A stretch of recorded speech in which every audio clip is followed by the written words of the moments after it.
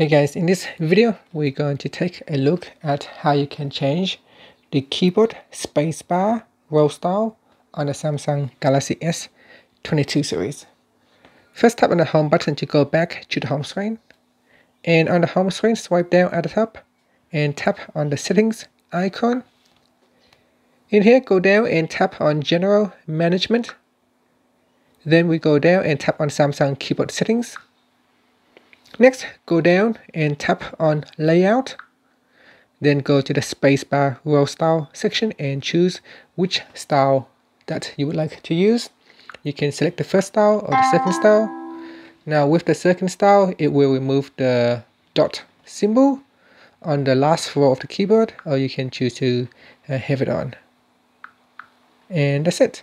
Finally, you can tap on the home button to go back to the home screen. Thank you for watching this video. Please subscribe to my channel for more videos.